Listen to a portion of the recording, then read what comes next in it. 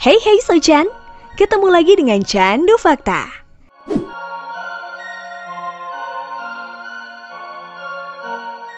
Sobat, tepat pada Rabu kemarin 26 Mei 2021, langit Indonesia dihiasi dengan fenomena gerhana bulan total. Oleh karena itu, banyak masyarakat Indonesia yang antusias untuk menyaksikan fenomena alam tersebut.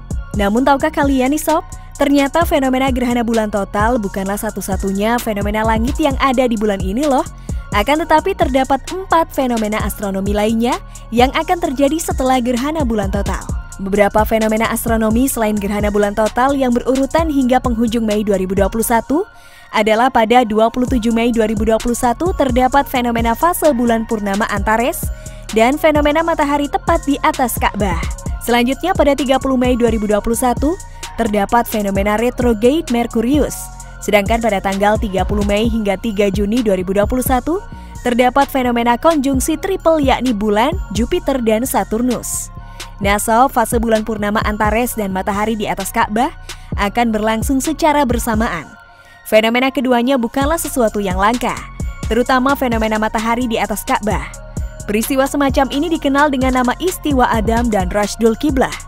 Fenomena tersebut terjadi ketika matahari berada tepat di atas Ka'bah, di mana nantinya bayangan benda yang terkena sinar matahari menunjuk arah kiblat atau Ka'bah.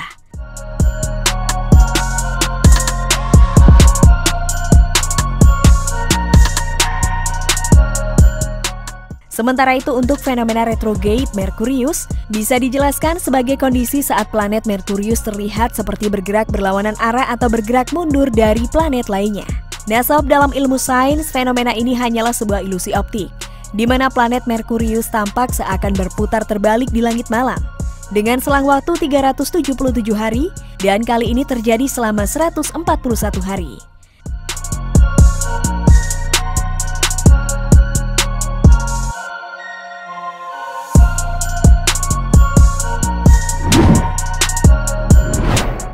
Nah, fenomena langit yang terakhir yaitu konjungsi triple bulan, Jupiter, dan Saturnus.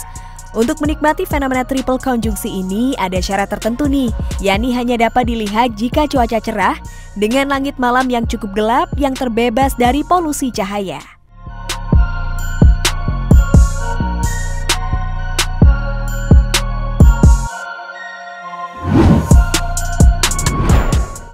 Nah Sobat, itulah tadi beberapa fenomena astronomi yang terjadi pasca gerhana bulan total beberapa waktu yang lalu. Bagaimana menurut kalian tentang fenomena tersebut? Jangan lupa untuk berikan komentar positif kalian di bawah ini.